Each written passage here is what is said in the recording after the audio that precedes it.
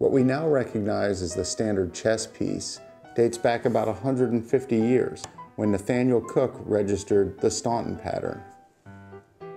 The original sets were sold by Jean-Jacques and Son in 1849. The company later became known as Jacques of London. This great chess tradition is now carried on by the House of Staunton. The company handcrafts each piece from only the finest materials, including 40,000-year-old woolly mammoth ivory. The result is a beautifully weighted and perfectly proportioned replica of the original Staunton pattern, and a set the House of Staunton says that will heighten your chess playing experience.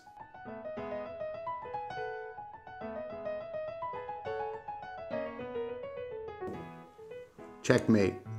I'm Eric, and the House of Staunton is Gear Guide approved.